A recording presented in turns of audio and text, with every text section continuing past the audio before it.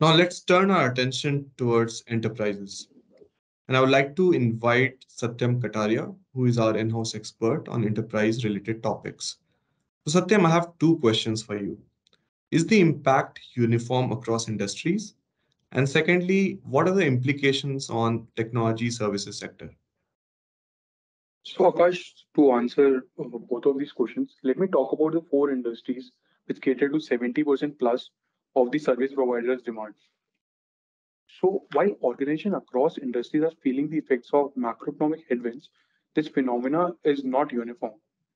IPOs and M&As were postponed or put off entirely, resulting in drop in investment banking revenue. And mortgage lending was the hardest hit subsegment due to its negative association with interest rates.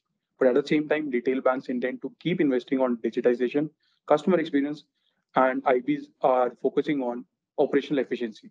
Interestingly, if we see retail, it has been infected on two fronts. One is the top line, which is the volumes are not really suffering for essentials, but the pricing is. At the same time, the costs are increasing. So companies in this industry are discussing supply chain optimization so that the price may remain competitive and the full burden is not passed on to the customers.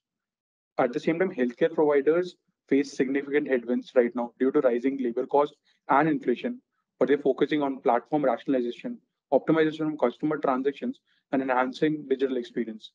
Coming to manufacturing sector, two major concerns with manufacturers will be increasing cost of raw material and shortage of semiconductors and wiring harness. But at the same time, they're focusing on technology, and the two key investment areas for the manufacturers are operations, digitalizations, and supply chain management.